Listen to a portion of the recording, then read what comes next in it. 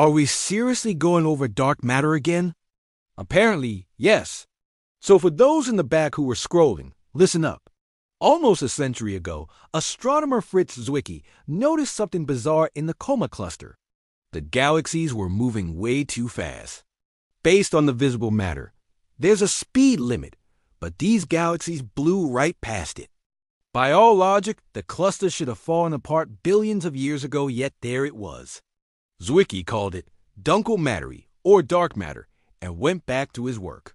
Fast forward 40 years. Vera Rubin studies Andromeda and finds the same thing. Stars orbiting so fast the galaxy should have ripped apart. But it didn't. We're talking about 5 to 10 times more gravity than everything we can see accounts for.